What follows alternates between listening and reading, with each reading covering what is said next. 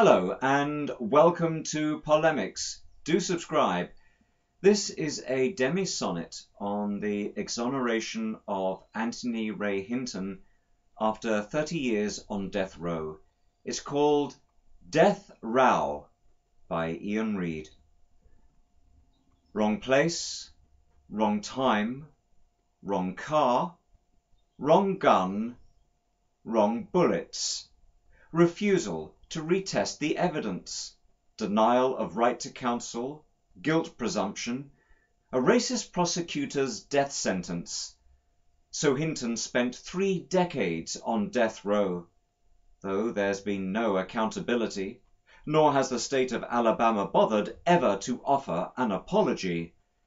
A justice system where the rich and guilty fare better than the poor and innocent, where blacks are kept off juries, trials are rigged, and lawful citizens to death chairs sent. Thus, slavery, segregation are restored, lynching legitimized and brought indoors.